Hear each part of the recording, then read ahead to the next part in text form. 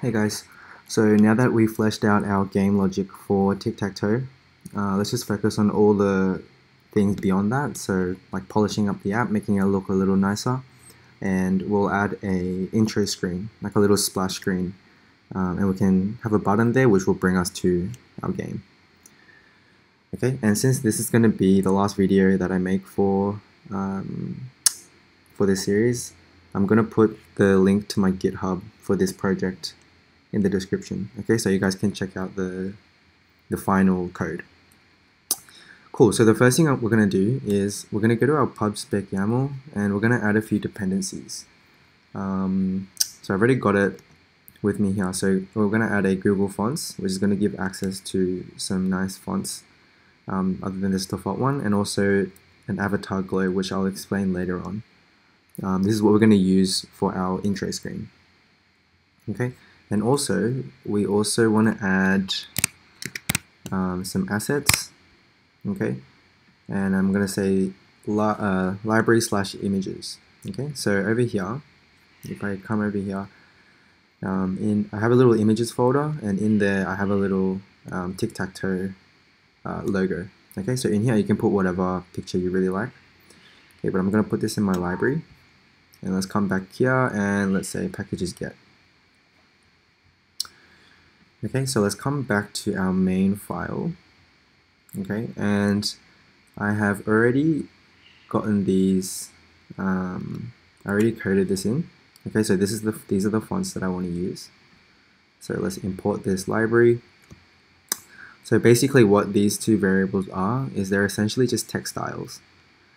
Okay, and this press start 2p. This is the name of the font that that I want to use. Okay, so I've just got a black version and a white version. Okay, so let's grab this guy, and I'm going to go through and replace all the styles.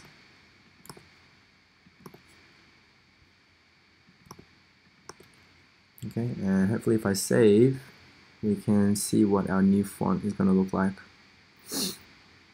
And yep, there it is. So you can see why I chose this font specifically, because it kind of gives like an arcade type feel since we're playing a game. Okay, and I think that looks pretty nice. Cool, so now that that's done, let's add an intro screen. Okay, so I'm gonna have to make a new file, and let's call this homepage.dart, and I'm gonna copy our homepage class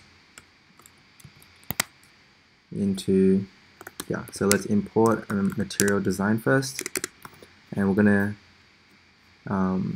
put our homepage class in a separate file. Okay, let's just go through and import the libraries we need to import. Okay, and everything should be working fine. Let's import this homepage as well. Cool. Okay, so if you save it, nothing should change. Okay, everything's the same. So I just separated it out so it's easier for us to manage the code at the very beginning. Okay, now for this intro screen, it's not too complicated, so I'm just gonna copy and paste what I made in, and I'll just explain my code. Like I said, I'll link my GitHub in the description so you can check this out a little bit in more detail. But if I save this, what I've done is I made a splash screen like this, and basically this is just a big column with a text widget at the top, and that's the logo that we put in earlier. Okay, some text widget and just a button. Okay, so just real basic things. And the extra fancy thing that we added was that avatar glow. If I can find it, it's on here, avatar glow. Okay, so it's just an image that's wrapped in this avatar glow that we imported here. And what this one does is it gives you this glow effect. Okay, so it kind of feels like your app is alive. Okay, so you guys can tweak some of these numbers to tailor it to your liking. But yeah, hopefully you guys get a good understanding of just how basically you can make a nice production app. Okay, and the last thing is when you click this button, this is the only thing you can click on this whole screen. When we click this button, we want to go to the next page, right? So I've just added a gesture detector. okay, so that this container is tappable. And when you tap it, this is the piece of code that we need to go to the next page. Okay, so navigator.push, the context, so where are we right now, and this material page route is going to take us to our home page. Okay, so you can change this to be whatever page you want to go to. Okay, but for us, if I click this, we're going to go to our home page, and then we can start playing our game.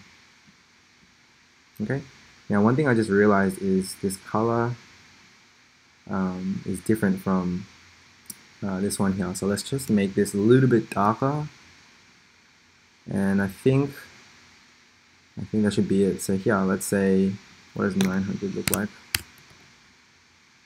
Yeah, so it looks like the front and back is now the same color.